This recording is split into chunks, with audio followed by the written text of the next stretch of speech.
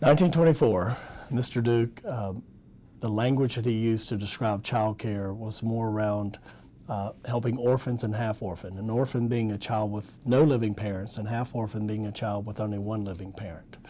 In orphanages back in the 20s, 95% of the children who were in care back then were either orphan or half-orphan. They were there because one or both of their parents were deceased.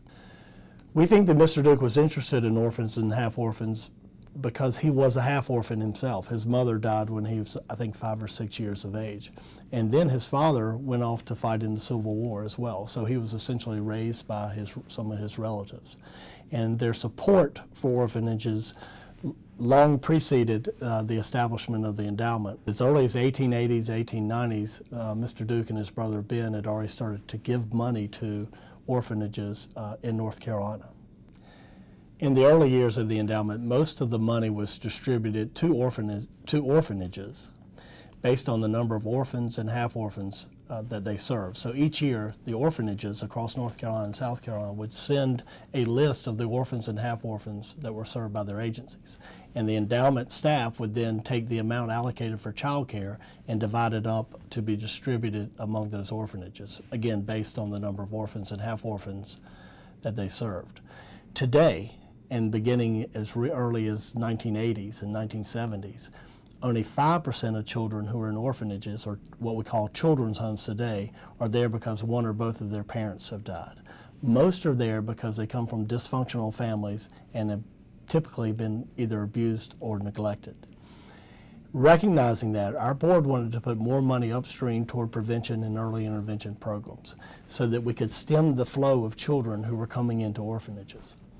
Prior to 1998, most of our money had gone to the deep end of the child welfare system, to adoption placement agencies and to children's homes. Beginning in 1998, we began to look upstream and we began to bring in other beneficiary groups, including Prevent Child Abuse North Carolina and Prevent Child Abuse South Carolina and some of their local affiliates, Big Brothers Big Sisters mentoring programs. We've also added to our list child advocacy centers. We require that they be accredited to be eligible. And we've also, hearkening back to some of Mr. Duke's language where he said he wanted to help agencies, whether public or private, we've also opened the door since 1998 to the public sector. Now, when working with the public sector, we look for opportunities where there's an opportunity for system reform. Most historians view Mr. Duke as an innovative leader in the industries that he created for the Carolinas.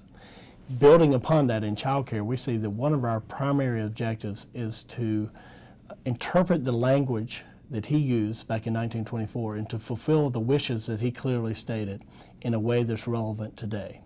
And we believe that Mr. Duke would be pleased with those adjustments that we've made so that we are relevant in today's world.